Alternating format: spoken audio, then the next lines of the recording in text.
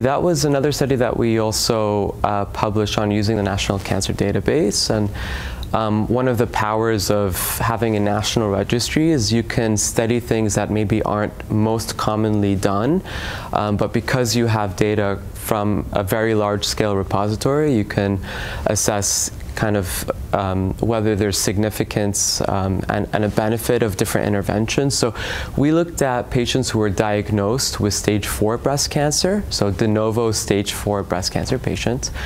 And we looked at patients, we stratified by patients who were oligometastatic and patients who had metastasis to many sites, who were diagnosed with metastasis to many sites. And we were interested in looking and seeing whether there was a survival benefit associated with surgical resection in those patients, particularly those with oligometastasis. Standard of care for patients with metastatic breast cancer is not surgical resection. It is systemic treatment regimens. However, there is some interesting research in those that have very limited metastasis, such as to the liver or individual metastatic sites in the lung. Is there a benefit to surgical resection of those sites as well as surgical resection of their primary tumor? Should we try to proceed with curative intent?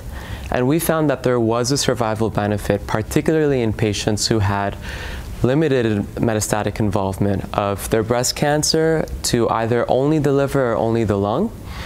And you know, this contributes to the literature kind of surveying the utility of surgery even in metastatic cases of breast cancer.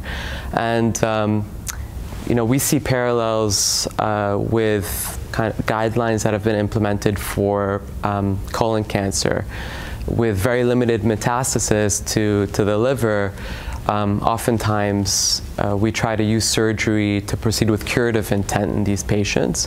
And there's the possibility that in oligometastatic cases for breast cancer, we can see potentially a similar thing, but more research is needed on that area, particularly prospective trial research versus retrospective research.